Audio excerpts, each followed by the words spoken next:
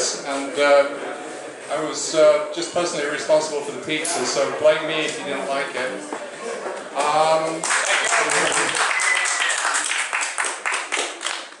I just want to say, maybe just welcome. Thank you for coming. This was the first attempt at pulling something together. We did it very, very quickly.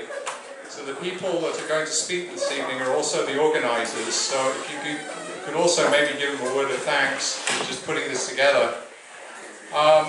So this is the first attempt at Personal Cloud's community gathering for the hackers, builders and makers. And hopefully this is the beginning of something great, something big and something interesting. So without further ado, I'm just going to turn this over to Johannes, who is going to open it up, and we'll have some speakers. Thanks, Adrian. Good evening, everybody. So this is pretty amazing, I have to say. Last summer, Kaliya and I met somewhere in Berkeley, and we were talking about we should do something about personal clouds and have some kind of event. And we were thinking maybe enough people would show up to fill a dinner table. And here we are, we have a waiting list. Can you believe that? It's the very first event. So it must resonate somehow with people. It's not entirely clear what resonates so far to me, because you did not fill out the survey very much that is there. Just a few people did. I really want to know, but if you can still do that, that would be very, very useful. So my task is to sort of set the stage how we got here and what we're trying to do. And to do that, I have two slides, and the first one of which I decided to give you the entire history of computing in 2 minutes. Let's see. Does this work? Here we go. So, in the beginning, there was the mainframe. It was a great big mainframe, and it was good. And it was operated by the priesthood of mainframes that operated it and left the users out and away as far as possible. As a user, you couldn't really touch the machine. You could occasionally bring some jobs which would be run by the priest of the mainframe whenever they decided. They gave you as much or as little memory as you wanted. And if they didn't like you, they could cut you off and kick you out. But some people didn't like that. And so they grabbed a bunch of parts and glued something together, soldered it together, and that turned into the personal computer. Why? Because people wanted control over their own computing experience. And it was crappy and it didn't work very well, but before we looked, nobody talked about the mainframes anymore, and the PC took over the world. Now, that is much better. Now that was before the internet. Here comes the internet, and all of a sudden we are connected, and theoretically the internet was designed to be much more like the PC than the mainframe, where you would have computers talking to each other peer-to-peer. But we all know how that worked out. It didn't. It became much more hierarchical than it was ever designed. And today, if you look out there, what we find is big web companies that own major parts of the internet in pretty much the same way as the mainframe that did that in the days. As Doc Searls would say, it is your choice of mainframe or your choice of silo. We have a bit more choice than back then, but it is still a choice of somebody else's control. And I think the reason why we're fundamentally here is to investigate this question here. Is there some mechanism, is there something we could do that gives as much control to the individual as the PC did back then, compared to the mainframe, but that is connected? That is essentially a cloud computing thing. And some of us, and hopefully most of us, think we could call it a personal cloud. Now that we have agreement what it is, no.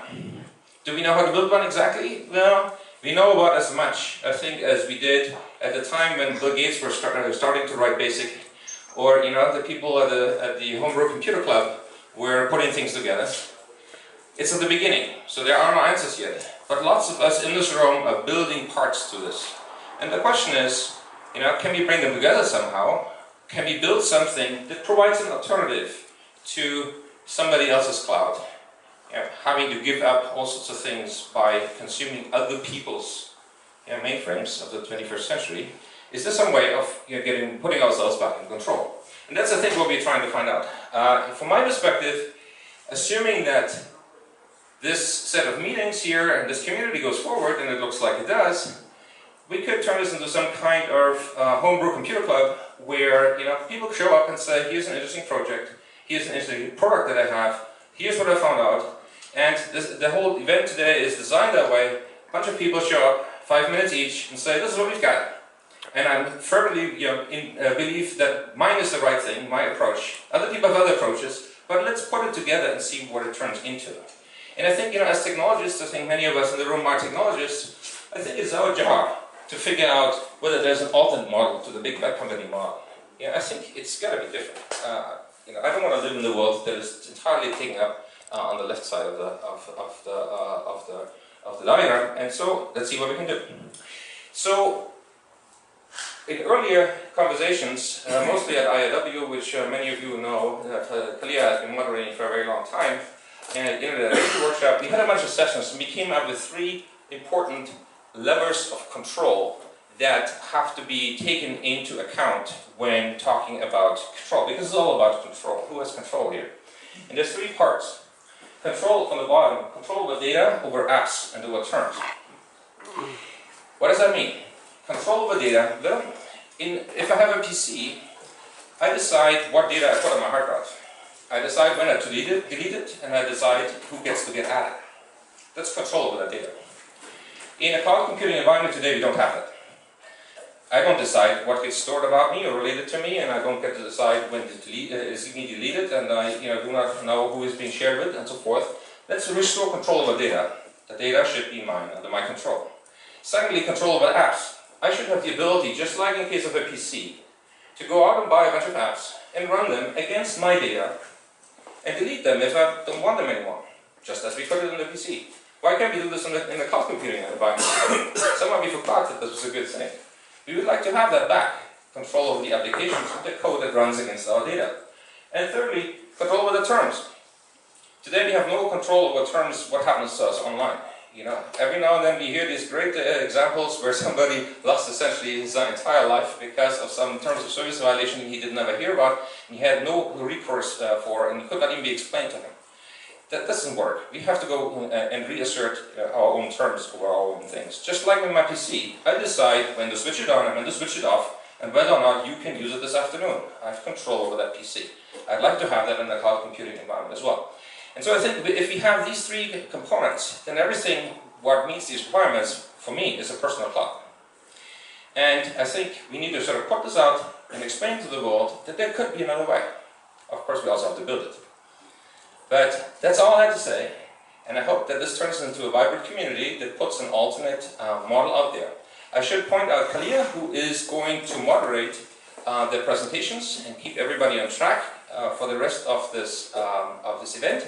She, of course, is the executive director of the PDECC. You've seen the red dots on various stickers. All the people who have red dots are members of PDECC, which is an organization that brings together and helps a lot of companies and individuals work on these kinds of things. Great. Kaliya, your turn. My turn. Thank you very much, Johannes. Oh, I should say there's a wiki at personalclouds.org. There's a mailing list, and it is all very basic, but take over. It has a very, very fascist account registration scheme right now to keep the spammers out. I apologize for that. That's the simplest thing I could think of, but sign up and say something. Great. Thank you. So the first thing I'm going to do is actually invite all of you who have an empty seat beside you to move in so that the late people can sit on the edge here, please. And the good thing is your attention will be kept for this hour because the presentations are really short and we're really strict. You get 5 minutes. We're not doing Pecha Kucha, presenter hurdles. You have 5 minutes, but that's it. And 2 minutes of questions. I will be your moderator this evening. And first up, we have Adam from Virtrue, who is our host. So we should give him amazing thanks and applause for letting us use his office today. So Adam, here you go. Excellent. Thank you. First of all, thank you everybody for attending and welcome to our headquarters. So this is our headquarters for Virtrue. And we share the office with 2 awesome companies. One is a company called HengeDocs, and they build these amazing Mac docking stations, so feel free to put your name in for the raffle. They were generous enough to raffle 2 of them off, so please put some money in for that. And also with Rooster Green Media, and they build websites. But so a very brief overview of Virtrue. We actually work on verified identity. Our goal is to be the verified attribute provider for really the global economy in the 21st century. And my presentation is very short. So what is, just not what does Virtrue mean, but what is really, what are attributes and what does our data really mean? So in a sense, you are your cloud, right? But in a sense, who are you as well? So if you think about all of your data, right, we're feeding data into essentially the internet via a variety of different places. Obviously, the two main ones being your phone and your computer.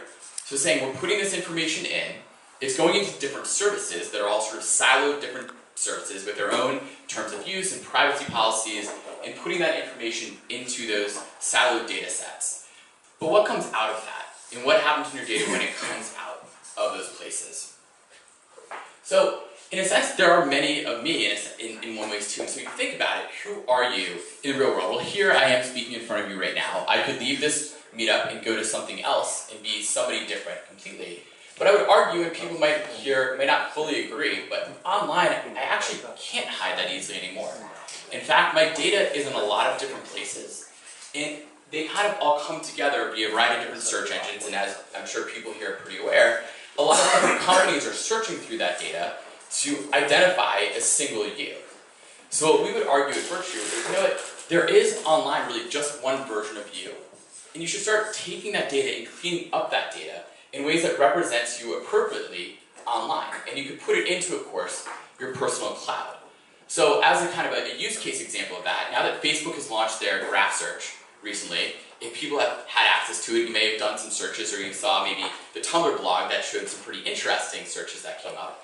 The simple fact is, it's starting to show what's happening in the future of online identity, where your identity, the information that's out there about you, is in many ways is you, for better or worse. And so you have to start working to clean that up, and really do things to verify and look at it in different ways. So what can you do to clean that data up? And then trust that data as well. And then you can put it into your personal cloud and use it however you want to use it. And so that's some of the things we're thinking about a lot. In the core data and the attributes that you are, we very much believe help make the personal cloud. So that is kind of the intro of who we are at Virtrue, and also, of course, hopefully starting things off for other people to talk more about personal clouds directly. So thank you so much for being here once again. Please enjoy the food, and we really appreciate you joining us for the first Personal Cloud Meetup. So thank you. Great. So, in the transition space, we have 2 minutes for questions for Adam. Questions? You can ask questions? You can ask a question. Yes, Dave. Hi. It's a really stupid question. So, what do you do? Dave, that's not a stupid question at all. And the answer of what we do is we verify the core attributes of individuals, such as work, education, history, location, and a few other pieces of your information, to say this is actually real and trusted information about who you are. Now, you as an individual have every right to use it, and we don't verify those without you as the user giving us permission to do so. So you're attesting certain things about me? I wouldn't call it testing, but in a sense we're... Attesting. In other words... Oh, testing, yes, attesting it, yeah, absolutely, that's correct. Yeah, we're attesting to things that you claim and saying they are real, and they're true. Cool. Yeah, another question. And just mechanical, you do that by checking behind the scenes, like with the driving bureau or You insurance should company or repeat the something? questions so that... Yeah, so great point. So how do we do that? Well, yeah, so we're using a variety of different sources. Some of them are online data and different data sources like Facebook, LinkedIn, Google Contacts, and others. And we're also using other sort of more real-world data to augment that and help provide this verified identity for the individual. Yeah, Drummond. So, Adam, in a personal cloud ecosystem, would it be fair to characterize what you're doing as being what the Federation guys would call an attribute provider, but to individuals in their own personal clouds? So Drummond's question was about how does this work in the personal cloud ecosystem and being an attribute provider and stuff like that. So the answer is yes. I mean, it can work between different personal clouds, and it is about being an attribute provider, because that's really my view, and you can certainly speak about it in more detail than I can, but the attributes of who you are and how that's used are pretty core to making the system work overall. So we believe it's a critical piece. Cool. Great. That was 2 minutes of questions. So next up, we have my colleague at PDECC, Phil Wolff, and he is going to be presenting about something. He's going to tell us all about it. So give him a round of applause. This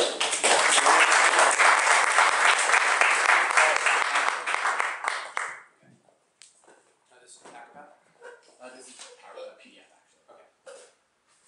So hi.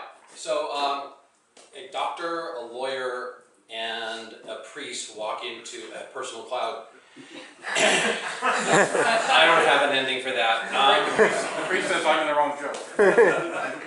You would know. Exactly. And so what happens is that I want to talk about an idea called an aspiration.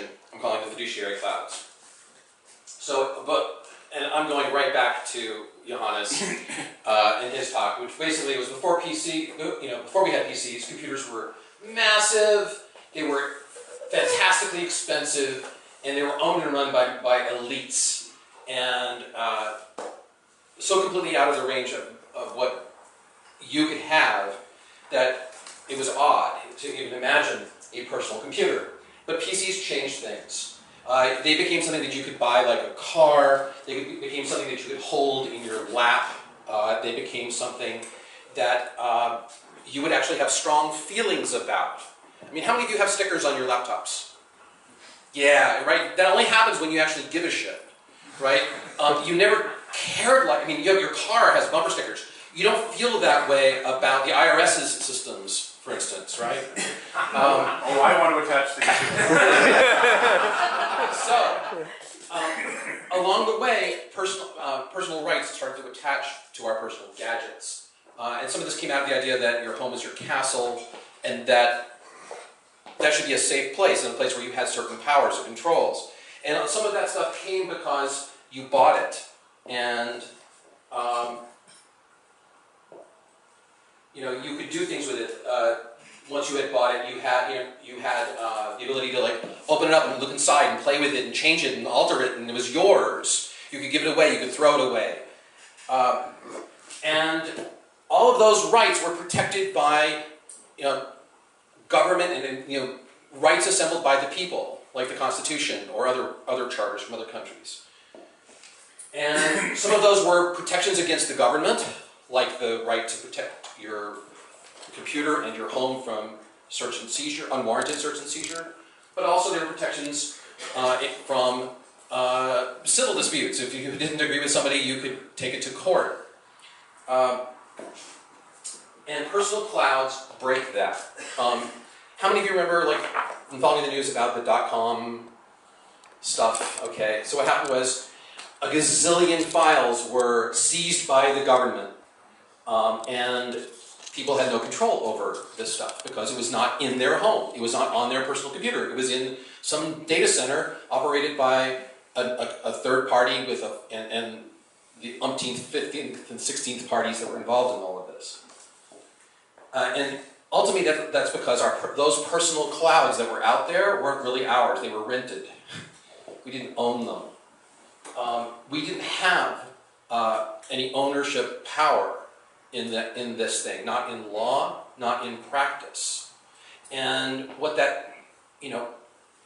happened in cities when things were really bad for tenants is they formed tenant communities, and they fought for the right in law to protect their assets. But we don't have that yet. We may be going there.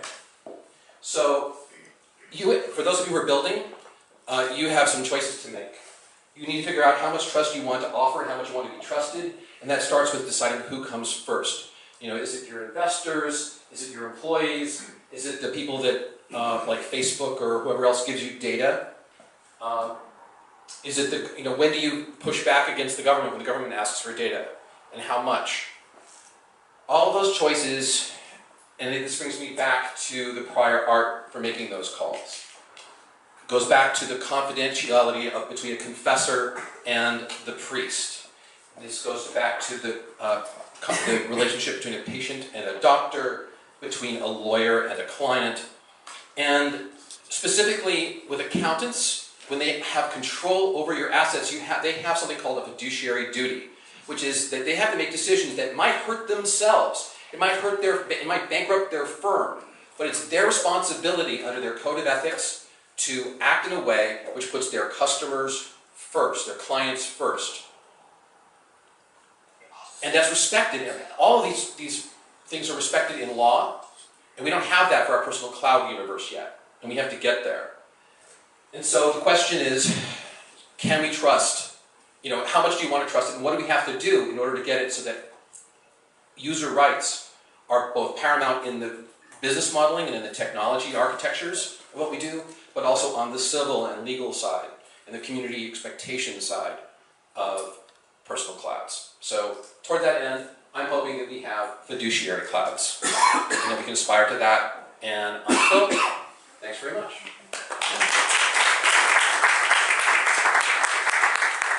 Questions? Yes. We hear recently that right now you cannot unlock your phone if it's still under contract. Otherwise, it will be illegal. How will Right. So the question was. So what was the question? Was like, what do we do about that? Or okay. So the question. You pay for that. You own it, but you cannot unlock it.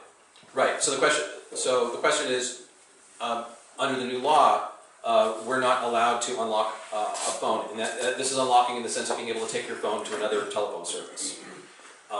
And this is despite the fact that you bought it. I don't know the answer to that. And other folks at EFF and other places are talking about which rights go with the gadget and which rights still belong to somebody else when you buy it. Yeah. Another question? Brad? So it was interesting you brought the accountants at the end of the list because they're the ones who don't have privilege on confidentiality the way the lawyers and the priests do. Right, they don't have privilege. So the others have privilege, the accountants have a fiduciary duty. So the metaphor I've used, which maybe I'll suggest to you, is when I first started writing about it many years ago, I called it the data deposit box rather than the personal cloud. And I want to see if we can bring in the metaphors from the safety deposit box, which is a box you don't own, but you have more legal rights and protections over than the ordinary thing that's out there. So maybe the best thing you can do to lawyers is show them a precedent that says it worked this way and now let's make it work another way. I don't know if you have any more to expand on that. Cool. Thank you. Thank you. Time for one more? Sure, Drummond. Will we need new regulation to get the fiduciary clouds, or can it be done under a contract law today? I don't know. The question is, can we do it under, do we need new law to make fiduciary clouds, or can it be done under contract and existing law? And I don't know. Yeah, that's a great question. It might be one of those things we as a community bring to NSTIC. And if you don't know what that is, it's the National Strategy for Trusted Identities in Cyberspace, trying to figure out a bunch of these things with lots of interesting folks from around the country and many different industries. So next up is the other Phil in my life, and he's a Phil W too. He's Phil Winley. He and I have run the Internet Identity Workshop for 8 years. We're having number 16. That's a long time. We're having number 16 in May, and we're inviting you all to that. And I actually don't know what Phil's going to talk about, so come up here and share for 5 minutes. So how do I advance slides? Space bar. Space.